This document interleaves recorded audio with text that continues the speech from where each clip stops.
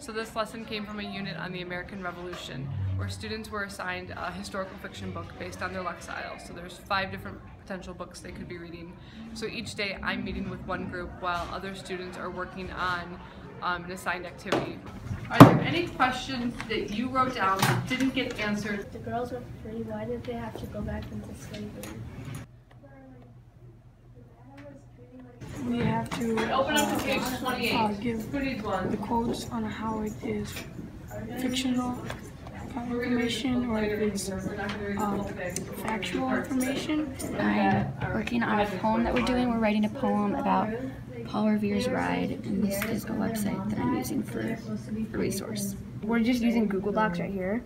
And then we have Schoology where we got it assigned. And then we have Notability where we do the majority of our work.